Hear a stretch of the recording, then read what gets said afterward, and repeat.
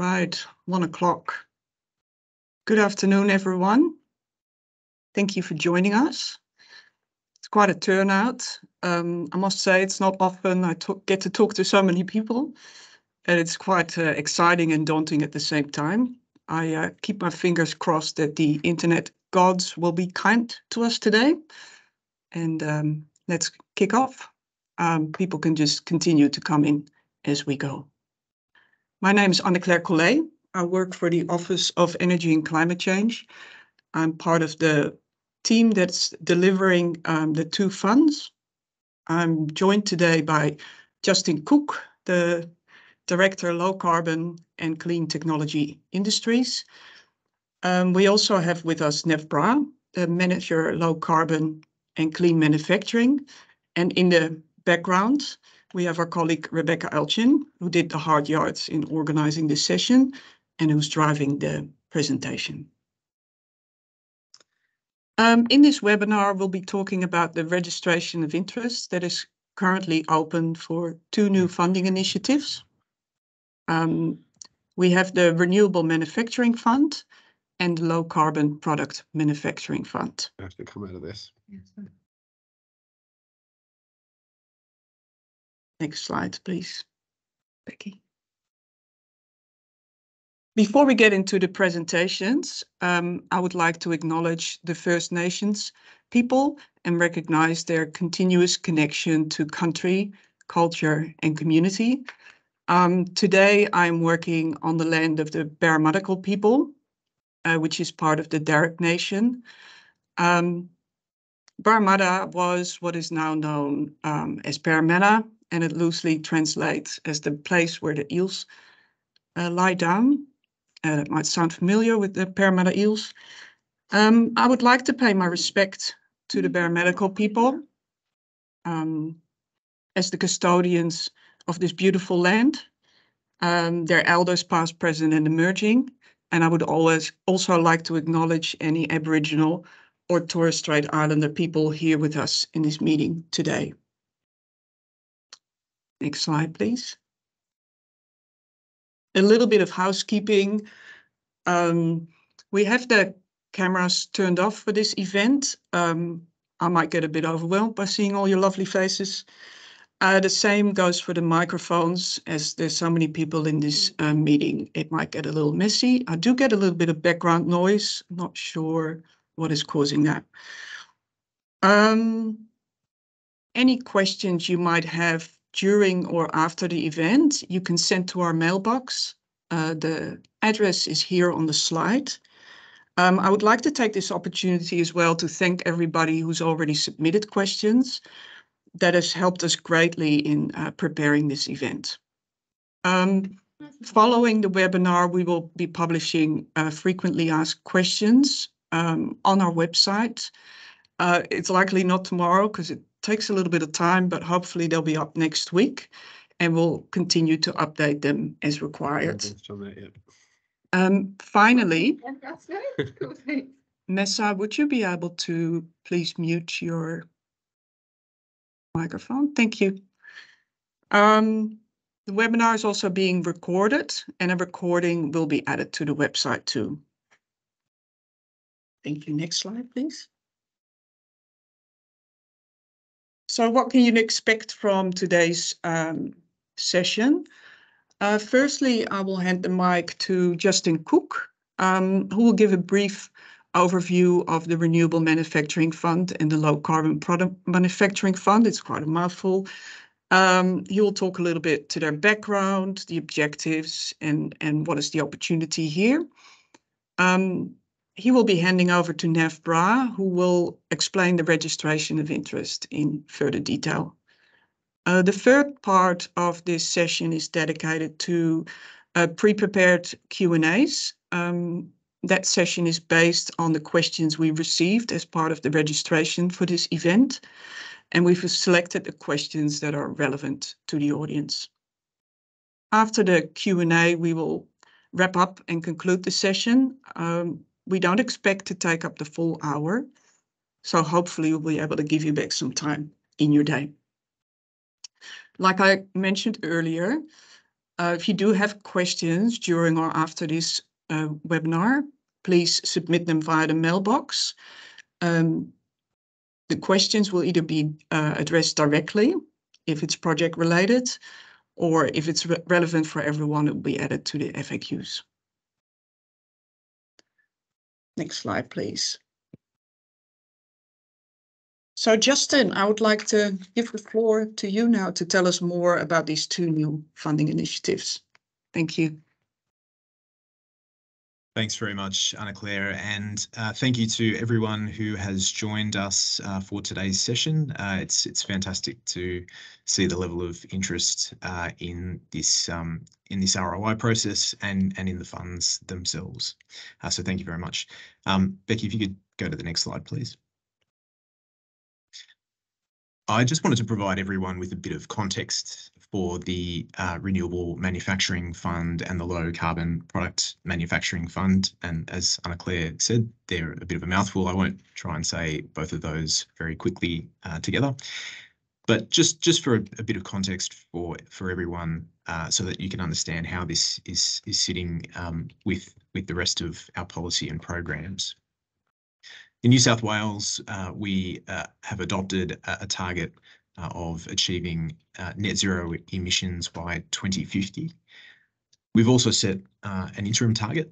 So by 2030, our target is to reduce our emissions by 50%. And that was further updated at the end of last year to be 70% by 2035. So these are ambitious targets, and they're targets that many jurisdictions around the world are now adopting as well. Underpinning those targets is our net zero plan, and the first stage of that covers the decade to 2030. There are a range of policies and programs that are feeding into the net zero plan. One of those is the Net Zero Industry and Innovation Program. That's a more than $1 billion program that covers the next 10 years, that is looking to support the decarbonisation of businesses and industry in New South Wales, helping businesses and industry to transition to a low carbon future and to take the opportunities that we know that represents for the economy and communities of New South Wales. So within the NZIP, as we like to call it, or the Net Zero Industry and Innovation Program, you can see the range of funding opportunities that we're progressively rolling out. Each of these are targeting specific areas of activity and of innovation, right from research and development through to deployment. And we're looking to form some lasting partnerships with New South Wales industry to be able to deliver these. And as you can see from this table here, the Renewable Manufacturing Fund and the Low Carbon Product Manufacturing Fund are targeting projects at that deployment phase. I'll speak a bit more about that in a moment. If we move to the next slide, please. The other important piece of context for everyone is the New South Wales Government's electricity infrastructure roadmap. This is a really significant piece of our policy puzzle to get us to net zero by 2050. It's essentially setting out how we're going to coordinate the investment in transmission, generation, storage, and firming infrastructure that will replace the current power stations that we have that are relying on fossil fuels and shifting to renewable energy sources. And a big part of that is the build out of our renewable energy zones throughout New South Wales. These will be the areas that will generate the renewable energy that will feed into our grid and help to decarbonise New South Wales industry and our economy into the future. That is a significant task, and that's something that we've certainly recognised. Least of which is ensuring that we've got the the capacity within our local supply chains to be able to feed into the enormous demand that we have that we forecast for the components that are required to build out the infrastructure for the renewable energy zones. And again, this is where the Renewable Manufacturing Fund we see is going to play a big part. If we can move to the next slide, please.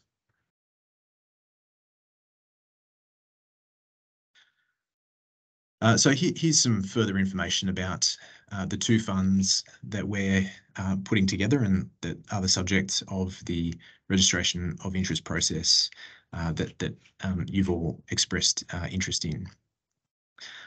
So the Low Carbon Product Manufacturing Fund and the Renewable Manufacturing Fund side by side here. The Low Carbon Product Manufacturing Fund is over the next 10 years and will be the total program funding for that is $300 million. That will be supporting new industrial activities that will help to manufacture new low carbon materials or products, really focusing on those technologies that have a potential to help transform and create new industries here in New South Wales.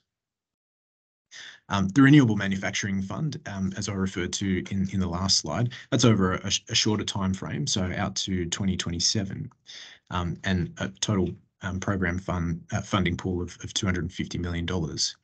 But that's supporting the scale manufacturing of the plant, the equipment and the processes that we need to be able to produce that renewable energy infrastructure. But also things like supporting equipment for electric vehicles, transmission for renewable energy as well. Now, this information I think we've also made available in the ROI documentation. So if you haven't yet reviewed that, then I'd suggest that you have a look at that. That contains this information as well. If we move to the next slide, thanks, Becky. So the registration of interest process itself is as Nav will explain in his section, helping us to find out what you and the market are looking at in terms of your plans for the future for these types of activities. And we want to hopefully through this process find out more about what your investment plans might be and how we might be able to best structure our funds to support projects that are aligned to the objectives of these two funds. We've provided some information about I think the high-level domains or categories of technologies and activities that we think we would be supporting through these two funds, which you can see up on the screen here. The Low Carbon Product Manufacturing Fund, so looking at power fuels and clean fuels, agricultural products and feed, green chemicals, equipment or infrastructure for hydrogen end users, low emissions building materials, even sharing industrial byproducts, so sharing of those byproducts through some sort of circular economy arrangement. Now, this is not an exhaustive list necessarily, but these are the domains that our initial market analysis has identified would have potential for growth and scale in New South Wales. But again, we're looking to you through this ROI process to give us some more information about what might be out there. And then looking at the Renewable Manufacturing Fund, we're looking at supporting projects that would be producing or manufacturing renewable energy components, so at utility scale, electric vehicle components, but that's excluding government buses, so that's quite explicit there. The electrification equipment to support the switching from fossil fuels to electricity, which can be quite broad, and also the manufacture or production of hydrogen electrolyzers. Again, these are the domains or the categories that we've initially identified, but we are really looking forward to hearing your feedback about what potential there is for particular projects here in New South Wales. So I might leave it there, and I'm going to throw to my colleague Nav, who's going to tell you a bit more about the ROI process. Thanks very much, Justin, and welcome to our, I think it's about 315 plus delegates, so welcome everybody. I'm Nav Bra. I'm the manager for the low carbon and clean manufacturing team, and it's the team that's been tasked with designing and delivering these two funding initiatives. And what I'd like to take you through briefly is to provide you with an overview of the registration of interest process, which I really hope that most of you, if not all of you, will be participating in. Next slide, please. So why participate in this registration of interest? Really, there are three key opportunities for industry by participating in this registration of interest. Firstly, we would really welcome industry's input to tell us about how we can establish and expand these new supply chains, new manufacturing supply chains in New South Wales. And very importantly, we also want to get your input to help us shape and fine-tune the design of these two funds so that it's really fit for purpose and resonates with your needs and indeed is aligned with your needs. The registration of interest process is also a bit of a market sounding exercise for us, and it's an opportunity for you to showcase and tell us about some of these opportunities that you're working on and projects you're working on, which may be worthy of government support. We'd like you to tell us about your manufacturing pipeline, so it gives us an idea of what sort of future support might be needed to support these new industries. And also, very importantly, through this registration of interest process, it will also be used to prioritise certain projects so that they can be progressed rapidly to a full application. Now, there'll be some criteria for prioritising projects to a detailed application process, and that will be that the projects have to be investment ready. Those projects have to be time sensitive, and they have to be strategically aligned to some of the objectives and policy objectives that Justin touched on earlier. So what do we mean by investment ready projects? So the investment ready projects would be projects that have clearly defined aims and objectives. They have clearly defined production outputs. You've got a program and time schedule for delivering your project. You've got a delivery team which has sufficient capacity and partners with sufficient capacity to help you realise your project. You're manufacturing and you're involved in a technology that is actually commercialised. You've got a feasibility assessments already done, and you've got a pretty robust business case. So those are the kind of things that we'll be looking at to check if your proposals are investment ready. And what do we mean by time sensitive?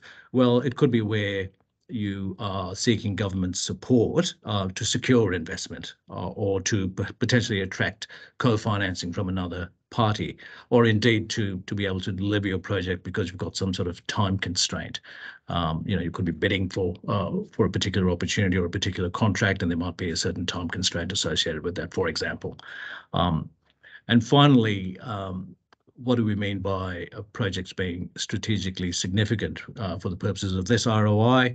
Your project has to be aligned to at least one of the fund's objectives that Justin touched on earlier, and it has to either alleviate some critical supply chain risks for New South Wales, or have some sort of uniqueness or unique benefit that it provides relative to other comparable businesses. Next slide, please. So to participate in this ROI, please head over to our website, and there's a link there that will direct you to the registration of interest process. Really important, this registration of interest process is going to be managed using a Smarty Grants platform. It's a third-party platform that's quite widely used, and we really encourage everyone who's going to be participating in the registration of interest to please familiarise yourselves with the Smarty Grants guideline, which is also accessible through Smarty Grants in the website, and particularly if you've never used it before. I think that's really important, and also very importantly, the registrations of interest must be submitted via the Smarty Grants platform, and not in any other way. So the few important notes to ensure that your submissions go through smoothly. With Smarty Grants, before you hit the submit button, please make sure that your registration and all the information in your registration forms is complete, because once you hit submit in Smarty Grants, there isn't an opportunity to go back and revise the information. You can do it, but what you have to do, provided it's before the deadline, is to contact us, and then we'll have to enable you to get back in to make any changes or adjustments that you make. So the preference obviously is to make sure it's fully complete before you actually hit the submit button. And the other piece of advice based on previous programs that we've run is please try not to leave your submission to the last moment, or any questions or queries you have to the last moment.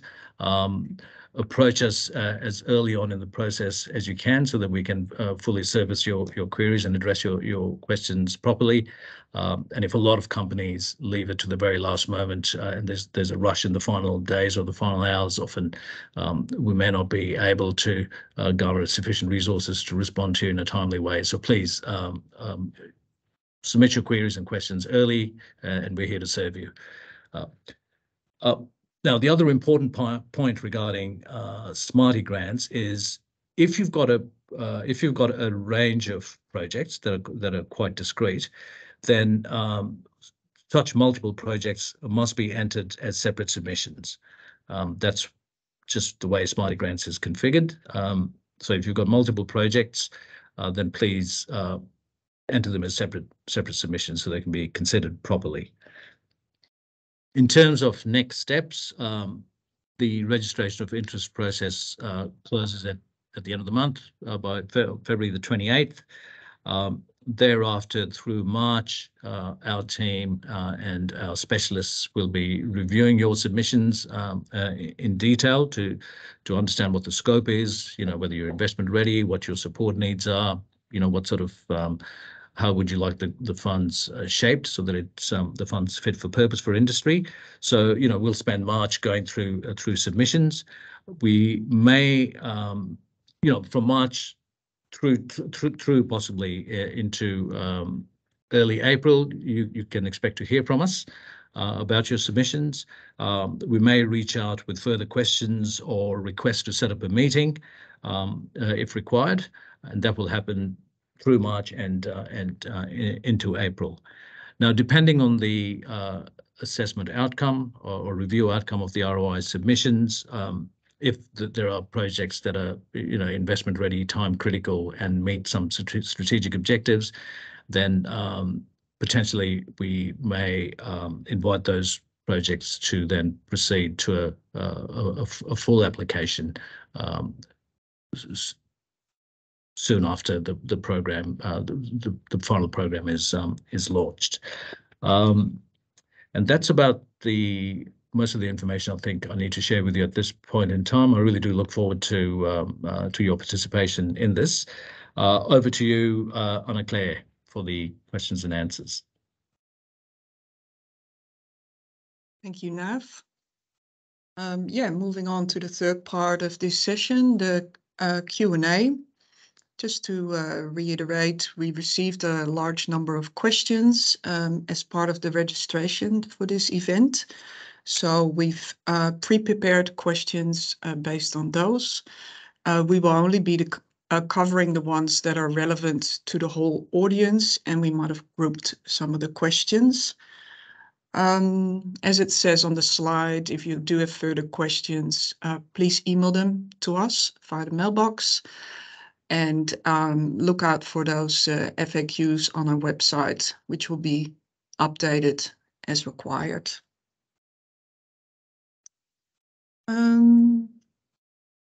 So I'll move on to the first question. This one's for you, Nev.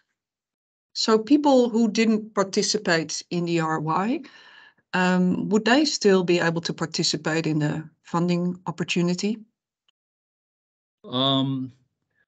Yes. So for organisations that haven't submitted an ROI, there's still an opportunity to participate in the fund when the fund formally is opened. It doesn't prevent you from seeking funding once the fund opens.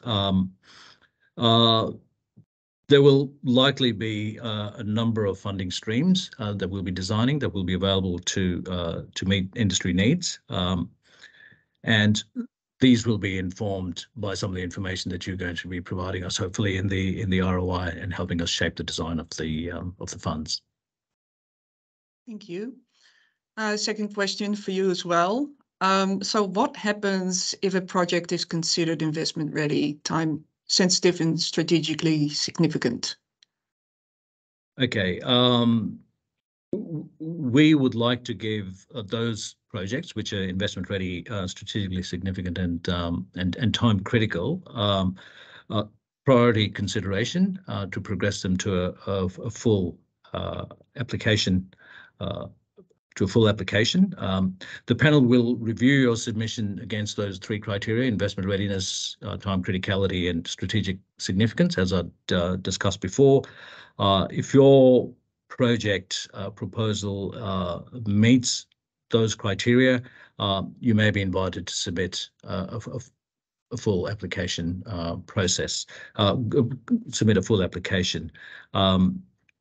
Our team will notify you once the program is launched and once the funds are open.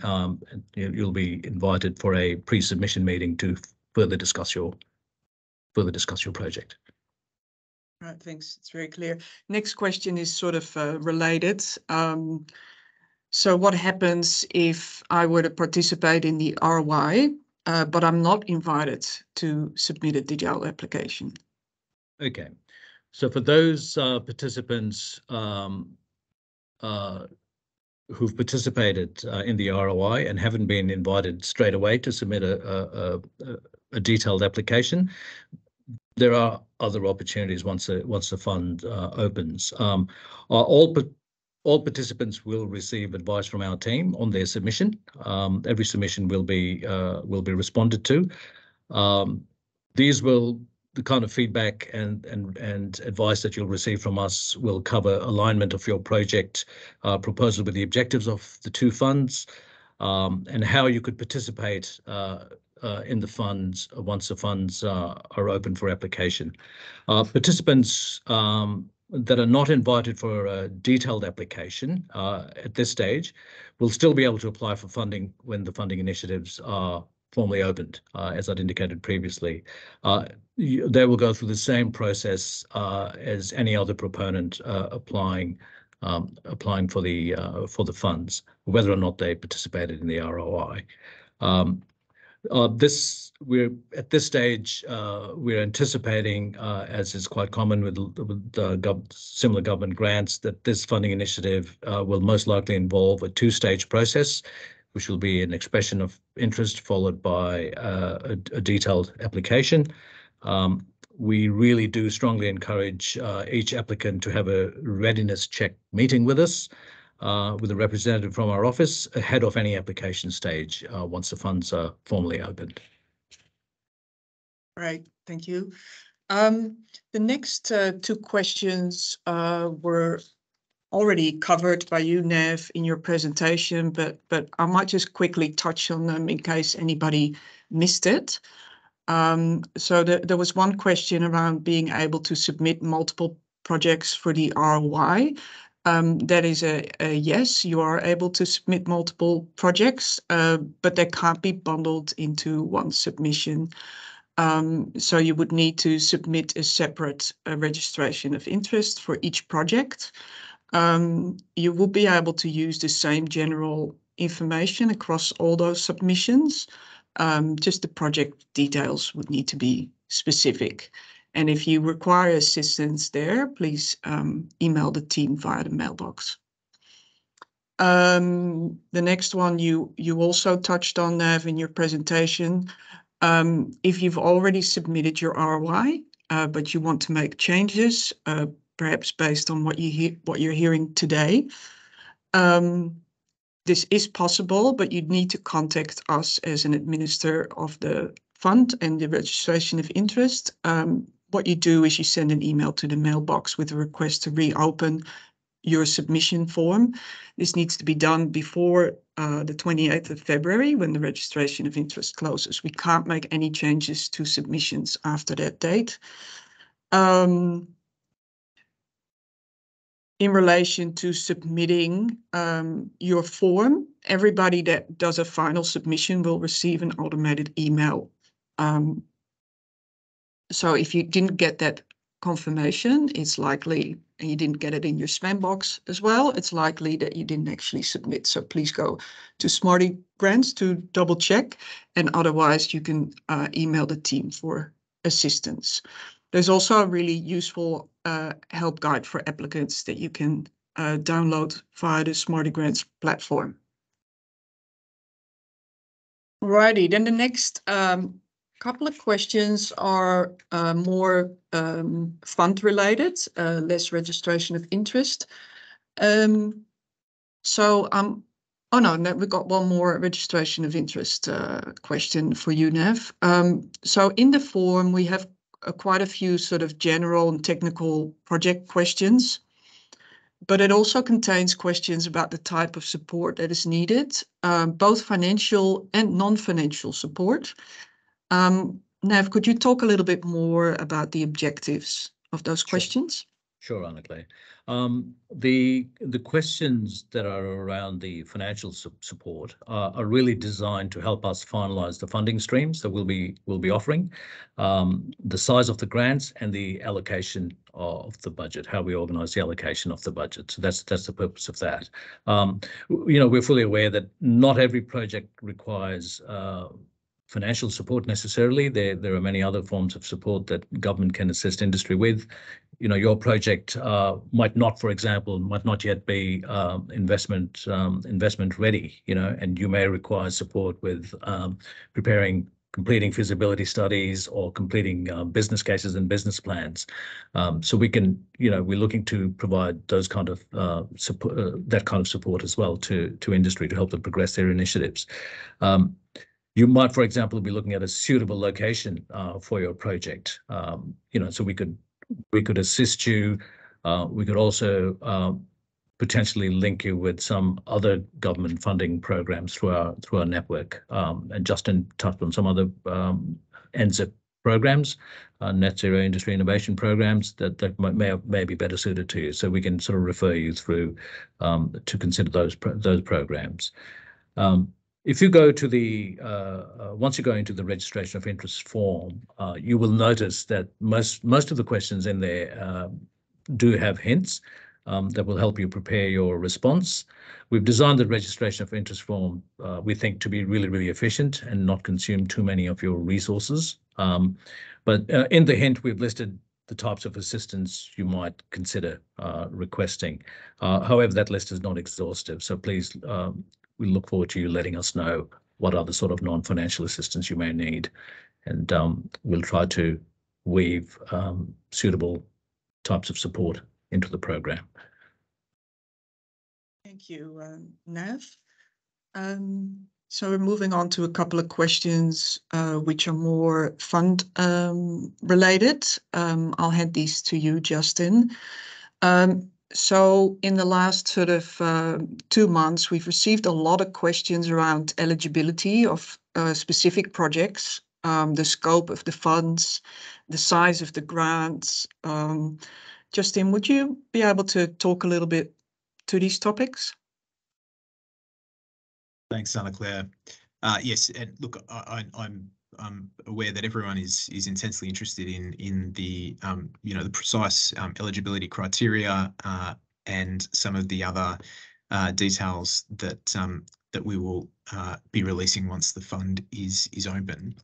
I'd probably say at the outset that at this point in time, I would probably encourage people to review the documentation that we've released as part of the ROI for the broad eligibility criteria that we've currently published as a guide for the types of projects and the types of businesses and groups that we might be looking to support.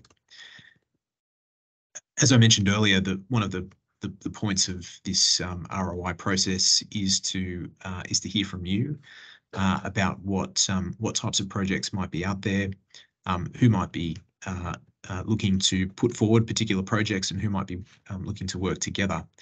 We want to use that information to help us to refine the criteria that we go out with once the funds are open. So it is really important that we hear from you about what types of projects are out there and who and what type of businesses are looking to engage to help inform our program design.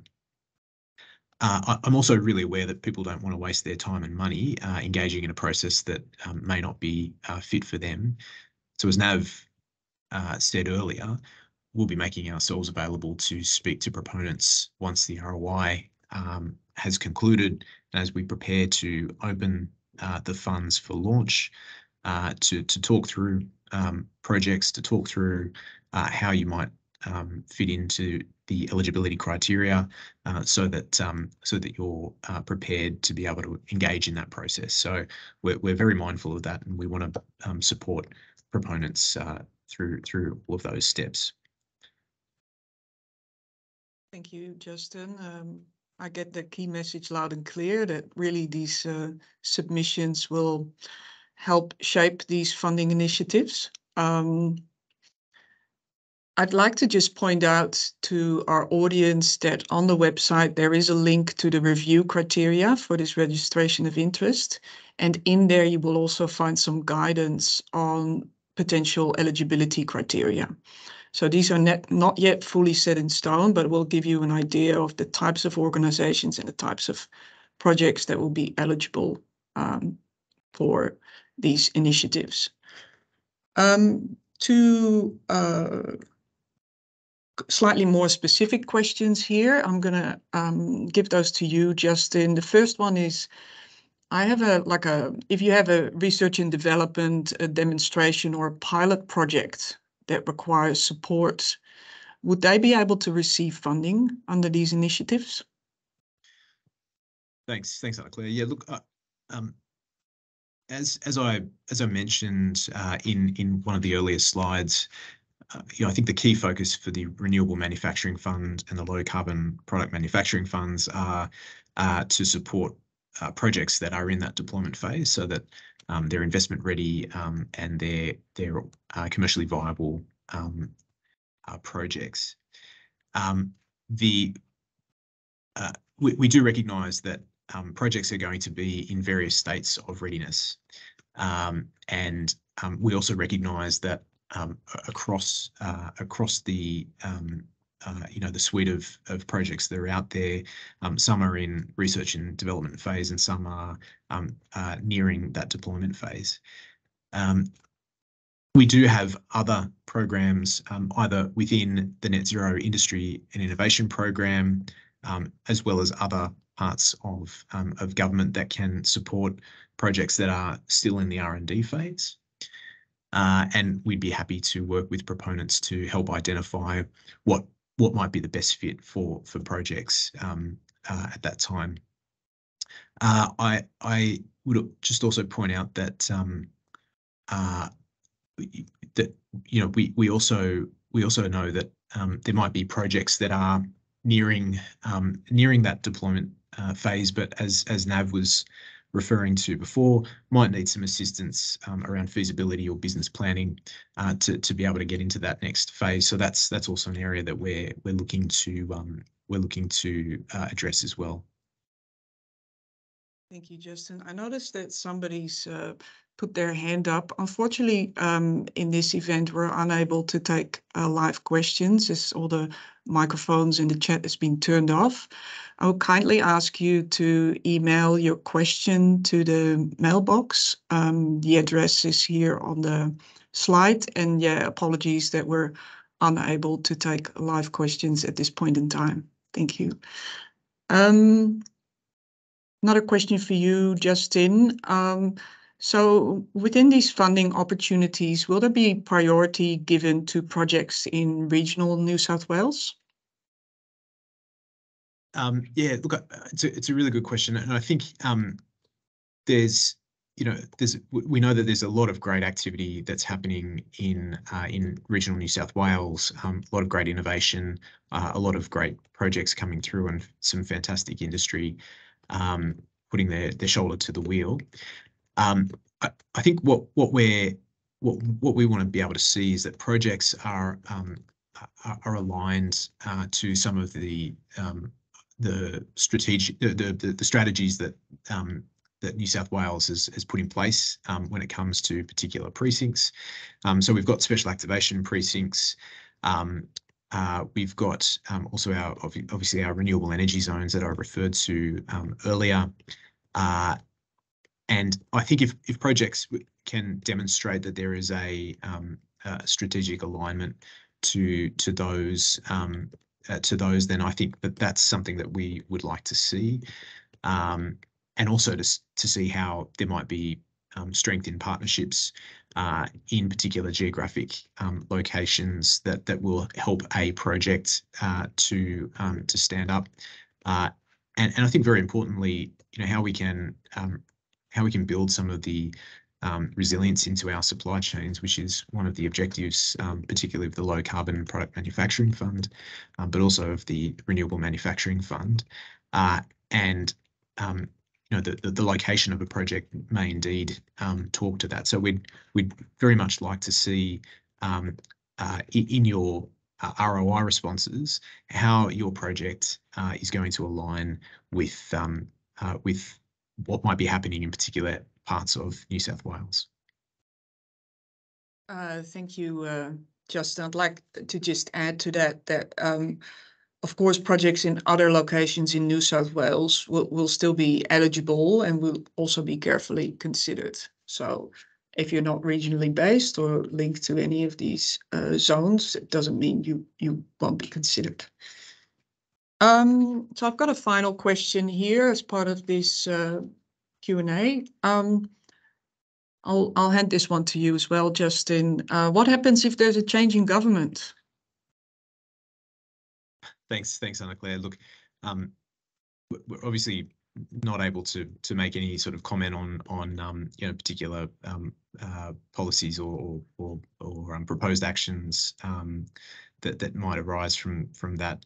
I would say that we will be keeping all of the stakeholders and proponents that we've been dealing with through the ROI and through our market engagement on this abreast of any material changes or updates. So we will certainly obviously keep our lines of communication open with everyone. Thank you. Thanks both for this Q&A session. I guess that concludes the third part of this session and brings us basically to the end of the webinar. Just like to give a reminder that the registration of interest closes on Tuesday, the 28th of February at 5 p.m. Please keep an eye out for the FAQs on our website and today's recording. Like we've mentioned several times during our presentations, if you still have questions after this session, please send us an email. The address of our mailbox is on this slide. We also encourage you to visit our website, review the ROI materials, and there's also the opportunity there for you to register to receive email updates on all net zero programs, and that includes the ROI and the 2 initiatives covered today. Also, if you require Smarty Grants assistance or just assistance with your ROI in general, please reach out to us. We're here to help. Yeah, I guess this is it. I would like to thank you all for your interest and thank you all for attending this session. We really look forward to your submissions, and we hope to build a great program from them. Wishing you all a lovely afternoon, and hope to speak again soon. Thank you.